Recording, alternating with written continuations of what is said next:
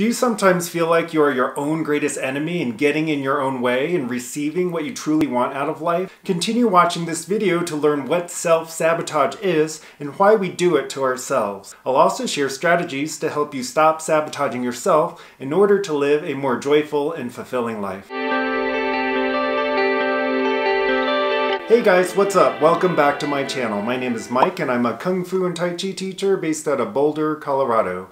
On this channel, I share inspiration and strategies each week around topics such as personal growth, self-care, and mindfulness to help you live a more masterful life that is both intentional and fulfilling. So if you're new here, please consider subscribing. Today's video is about self-sabotage. What is it? Why do we do it, and how can we overcome it? Self-sabotage is when we hold ourselves back from reaching our highest potential or reaching that next level of success or happiness that we know we really want. We often do this without even realizing it, but sometimes we can even be aware that we're doing it but just can't stop. It can show up in many different forms and many different facets of our lives, from our relationships to procrastination to how we approach change. For example, in relationships, you may complain about your partner's behavior when you actually need to make the same change yourself, or you may see your capacity for change as being dependent on other people's behavior. For example, you may say you'd exercise more or you'd start eating healthier if the rest of your family were supportive and on board. Why do we do this? Why do we sometimes seem to hurt ourselves or even seem to enjoy staying stuck and being less than the best version of ourselves? At the core of it, it's because it's comfortable. We're used to it. We love to stay in what we know with the predictable because we know what it means, what it looks like. We know how we're going to feel when we're doing it. We don't like anything that's too risky or uncertain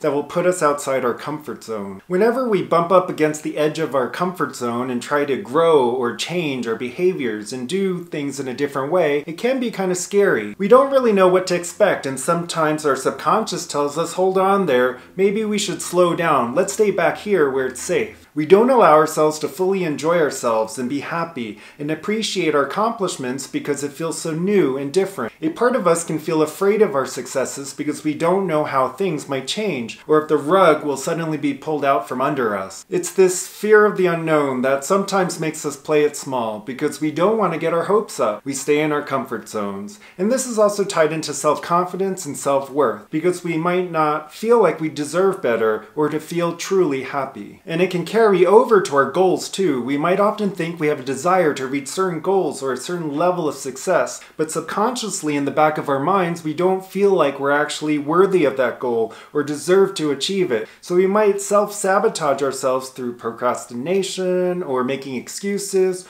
or wanting to give up, maybe even not fully committing in the first place. If we don't believe we are deserving or worthy of a goal, it doesn't matter how hard we work towards it, we'll always find a way to block ourselves from reaching it. A popular pattern I've run myself and also hear a lot from others is that I'll work really hard and achieve a bit of success, but then tell myself, great job, you've made some progress, now you can rest. But during that time that I'm resting, I'm no longer moving forward and growing. And in fact, when we're not growing, we're actually moving backwards because things never actually stay the same. So in this way, I self-sabotage myself because it's scary to grow too fast or reach a level of success that's new and uncomfortable. Therefore, it's very common to find us reverting back to comfortable and familiar patterns and behaviors and not give our best. But don't beat yourself up over this or start spiraling into negative self-talk like, why am I doing this to myself? Or why do I always do this to myself? Instead, just try to notice whenever you find yourself self-sabotaging and running a pattern that doesn't serve you. Just be curious and see, does it happen when I start feeling better about myself? Is there something that triggers it? How does it look and feel? Does it show up in my work or relationships or with specific people or types of experiences in my life? Start paying attention. Don't necessarily feel you need to change or fix anything at this point. Just notice whenever it's happening because awareness is the first step. Try to become aware of whenever you're feeling that resistance and pushing up against the edges of your comfort zone. I found that it's like working a muscle. The more I practice, the better and stronger I get. The next step is to set some goals. Identify what are some things that you would like to achieve. What is it that you would like to move your life towards? Because self-sabotage implies that we're holding ourselves back and manifesting what we want want. So it's helpful to identify some long and short-term goals so that you can have more clarity in how self-sabotage might be showing up in your life. If you need some help setting goals, check out my previous video here, which helps you create a 90-day action plan for yourself. It's only by setting goals can we practice becoming aware of and overcoming our self-sabotage.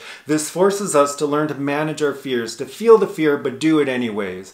Procrastination is often just a form of self-sabotage. We care about something so much that we're afraid of taking action and then failing. When we procrastinate, we're letting fear control us, our decisions and our actions. The greater the distance between knowing what we want and doing something about it, the greater the stress and anxiety we will experience. So big picture-wise, when we are not steadily moving in the direction we know we want, we can be certain that we're sabotaging ourselves somewhere. As we begin to become aware of and understand the patterns and behaviors that enable this, we begin to free ourselves and allow us to live a more joyful and fulfilling life. The process of facing our fears, stretching our comfort zones, and developing our self-confidence and self-worth allows us to step fully into the greatest expression of our being. The only person holding us back is ourselves. We are worthy of everything we desire. Everything is possible. We sometimes just need to get out of our own way and not block ourselves from receiving all that we want.